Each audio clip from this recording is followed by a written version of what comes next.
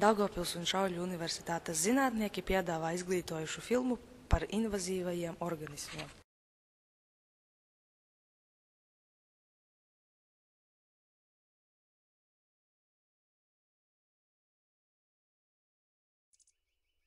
Digna Pilāte, Daugavpils Universitātes Sistemātiskās bioloģijas institūta pētniece, bioloģijas zinātņu doktore, eksperte.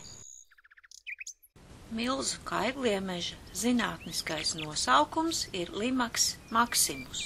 Pirmās ziņas par milzu kaigliemeža konstatēšanu Eiropā parādās 19. gadsimta sākumā. Suga dabiski ir izplatīta Dienvidē Eiropas un Rietum Eiropas kalnu reģionos, Mazāzijā un Alžīrijā.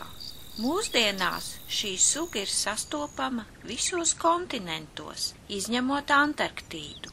Milzu kailgliemezis ir ieviesies arī Jaunzēlandē un Japānā. Ziemeļamerikā, Dienvidamerikā, Austrālijā, Jaunzēlandē un dažās Eiropas valstīs milzu kailgliemezis ir invazīva suga. 19. gadsimta sākumā Latvijas teritorijā bija zināmas dažas šī gliemeža atradnes Rīgā un tās tuvumā. Mūsdienās milzu kailgliemezis ir sastopams gandrīz visās lielākajās pilsētās.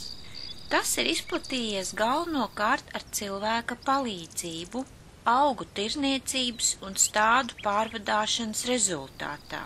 Ar stādiem pārvadā gan olas, gan nepieaugušus gliemežus. Latvijā un Lietuvā sugas ietekme nav zināma. Lielā skaitā šie kailgliemeži savairojas reti, tāpēc nerada būtiskus zaudējumus lauksaimniekiem.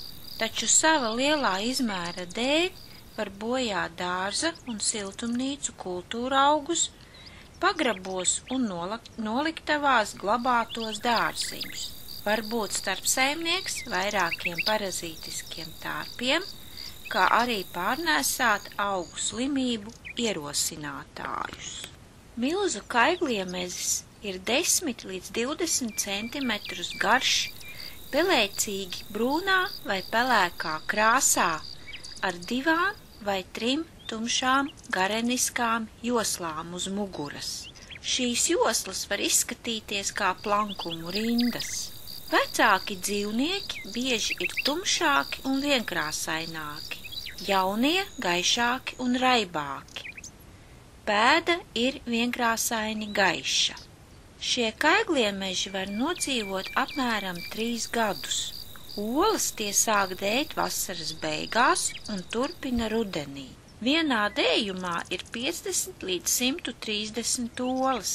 Tās kailgliemeži dēj zem dēļiem vai citiem uz zemes esošiem priekšmetiem. Augu nobirās vai komposta kaudzēs.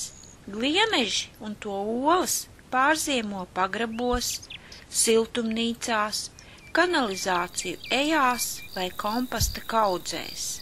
Dzīvnieki ir aktīvi vakarā, naktī un agri no rīta. Lietainā un siltā laikā tos var redzēt arī dienā. Barojas ar dažādiem lakstaugiem, priekšroku dodot to atmirušajām daļām. Tāpat arī barojas ar sēnēm, organiskajiem sadzīves atkritumiem, nesmādē fekālijas un maitu.